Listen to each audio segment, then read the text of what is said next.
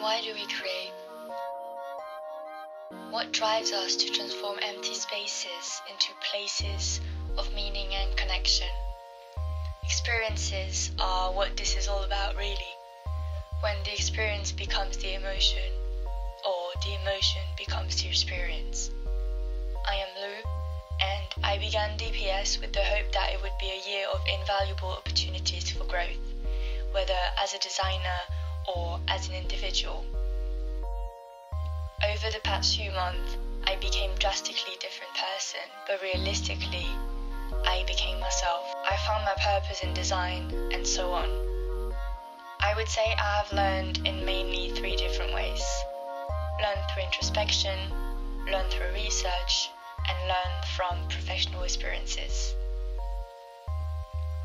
As I started the journey of DPS and the development of my self-initiated project, I was also in a phase of deep introspection. I wanted to understand the origins of my thoughts, to comprehend my mechanisms, and why they work the way they do. All of this was part of a wider exploration of my designer identity. Who am I? Who do I want to become? I had already touched on the answers to these questions when I was asked to write a personal design manifesto during my art foundation year. I remember vividly that my baseline for this was designing for the people. The reason why I was so drawn to spatial design in the first place was because people are experiencing it. The dynamic between people, feelings, spaces is and has always been to some extent at the heart of my interest. Also, rediscovering my fine arts practice earlier in this year allowed me to think about my design practice in a more liberated way and kept pushing me into that direction of connections and dynamics.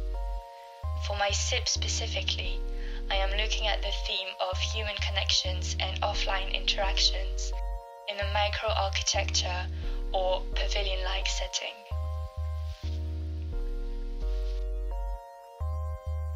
Getting to this brief, a brief that I truly resonated with, was not easy.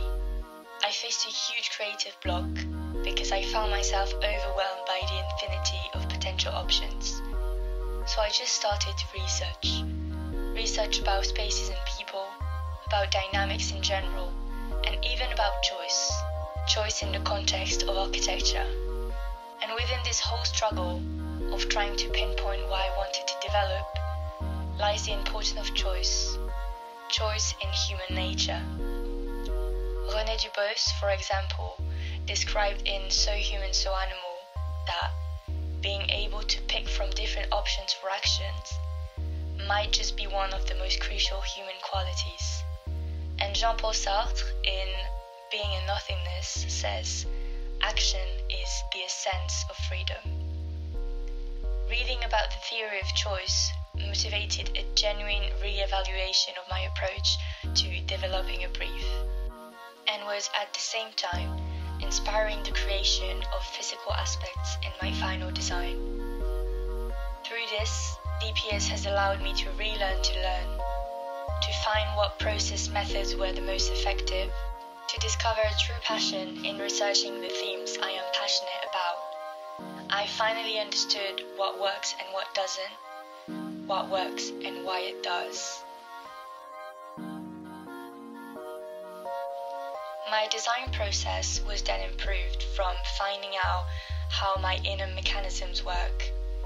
When it came to experiencing the design process professionally, my workflow was improved from finding out the inner mechanisms of the industry. People do not have time, go straight to the point. This phrase was like a guideline for most of my experiences. The feedback I received from professionals and the insight I gained from exploring the industry acted as the catalyst for the development of my ways of working. There are 5 main investigation axes I can pinpoint. 1. Working for a client as opposed to a theoretical course brief. 2. Producing work under various constraints such as time management, budget restrictions, and communication within a group. 3. improving and building upon my existing skills and technical knowledge to meet the industry standards. 4. Developing clear understanding of my preferences for a design career. And 5. Understanding the value of my skills and my work. My journey through the Self-Initiative Project and DPS marked a significant shift in my vision of design for branded spaces and spatial design in general. It has led me to a deeper comprehension of my own motivations and preferences within design. I went from questioning practically every aspect of my practice and design identity to being able to untangle my existential uncertainties, all through professional insight and the development of projects. After going through self-examination, self-analysis, or even self-evaluation, my potential thesis question has drastically evolved. My manifesto, however, hasn't shifted considerably over the past year. It was rather reinforced, solidifying my conviction that it is what I want to research, what I want to develop my practice around. Perhaps now I can provide responses to what does it take to exist in this wide design world. I would probably reference what my tutor Ansel Nichols mentioned in a session. Be confident, be bold, be brave. To me it is, be confident in yourself and your potential. Be bold in your actions and don't be scared to shoot your shot. And be brave to face the potential challenges and setbacks you might come across. Finding the ways I want to exist as a designer is not about losing a sense of freedom. It is about actively choosing the path that I want to follow.